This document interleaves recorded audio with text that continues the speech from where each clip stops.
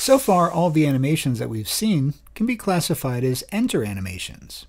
In other words, they start playing when the page loads or when we fire off an event. For example, here I have a toggle animation button, and when I click it, we're going to see a box smoothly fade in over the course of 3 seconds. So here's this enter animation. But what happens when we click it again to toggle it? Whoa, that was pretty harsh. That was pretty abrupt. It would be kind of nice to have that box toggle back out so it had a nice smooth fade out. So let's explore how we can do that now with Framer Motion and the AnimatePresence component. To get ourselves oriented, let's first look at what's happening inside of our component. Basically, we have two elements. We have the button, which is going to toggle the animation, and we also have a div, which, as you can see, I've turned into a motion div. Now we're also importing useState from React, and we're creating a piece of state called isVisible. This is initialized to false.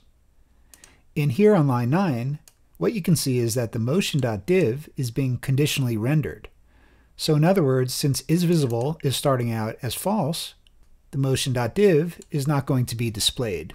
We can also say that it's not yet mounted, or it hasn't been added to the React tree yet. Once the button is clicked, we're calling setIsVisible to toggle this piece of state, and we're flipping isVisible from whatever it was. So once we click the button the first time, isVisible will become true, and then this motion.div will be added to the React tree and mount in the DOM. When that happens, our enter animation will play out.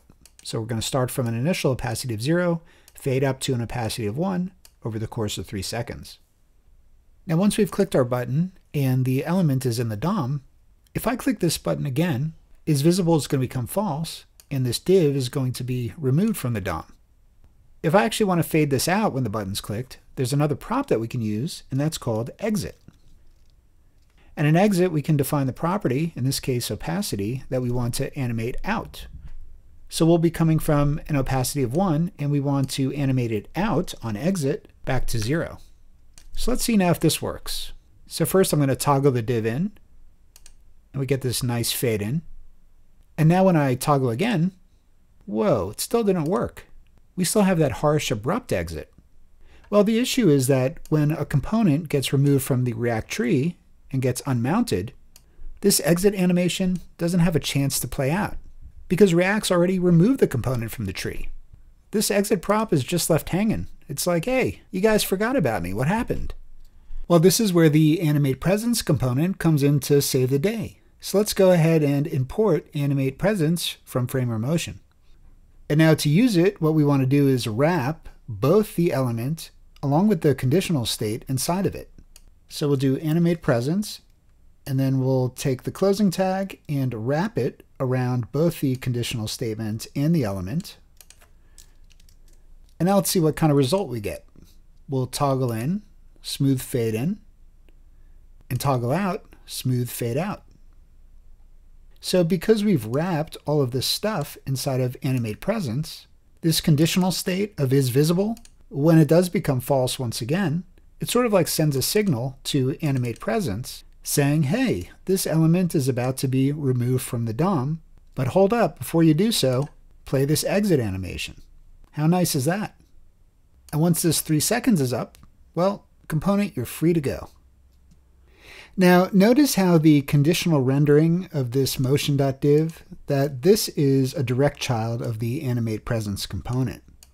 And that's essential for AnimatePresence to work because it detects the unmounting of a direct child. So just to make the point clear, let's say that instead of this motion.div being the direct child of AnimatePresence, instead we wrapped it in another div. So let's wrap this whole thing in another div and format it a little bit. And now if we try the animation, when we toggle in, we will see the enter animation. However, when we toggle it again, well, now we've lost our exit animation. And what's happened is that this is no longer a direct child of AnimatePresence, but it's become more like a grandchild. So that's an essential thing to know in order to make AnimatePresence work for you. Now I have a new example up here, and this one is going to illustrate the usage of AnimatePresence when you have multiple child elements. So first, a little demo of what this does. We have a list of items, And besides each item, we have a button to remove that particular item from the list. So let's start by refreshing the page, and we'll see a little enter animation, a little fade in.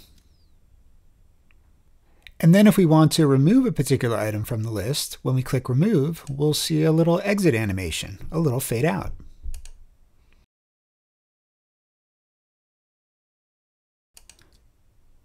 So now let's take a look at our code and see how this is all working. So we have an unordered list, the UL, and inside of it we're mapping over an array of items, which you can see here are just an array of numbers. For each of these items in the array, we're outputting an LI along with a button.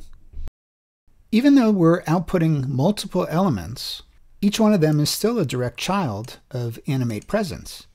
And therefore, using the exit prop on each one of these is going to work just fine.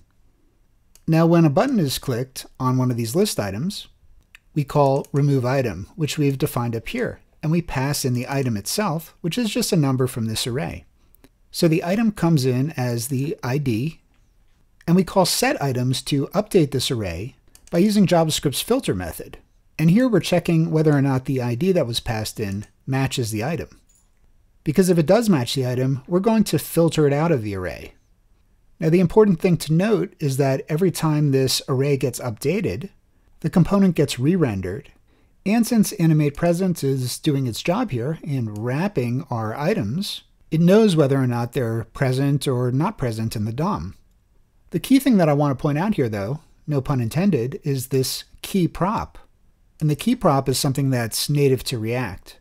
And when working with AnimatePresence, the key prop is necessary when you have multiple child elements. And this key prop, it needs to be unique for each of the list items. And in this case, we can use the items themselves because we have kind of a contrived example here with only 1, 2, and 3 in it. So we know they're all unique. Without setting a unique key for each item, you can possibly experience some weird behavior. Because of the way that arrays get reordered when items are added or removed, that can make it difficult for React to keep accurate track of which item is which. So setting a unique key for each item really helps React keep track of this stuff. If you're interested in learning how to bring your web pages to life with cool animations, GSAP, and scrollytelling techniques, check out my course, Scrollytelling 101. Since I launched the course, the response has been amazing, with students commenting on the wealth of web dev tips and tricks included in the lessons. I'm going to leave a link down below for you, and you can start by checking out some of the free preview videos there. I think you're going to love it.